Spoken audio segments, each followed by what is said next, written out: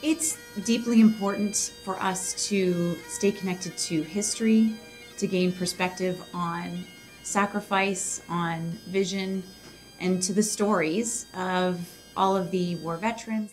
Each year we unfortunately lose more and more of our war veterans. My message is to seek out someone that was affected and to listen to that piece of history that they can provide to us while we still can.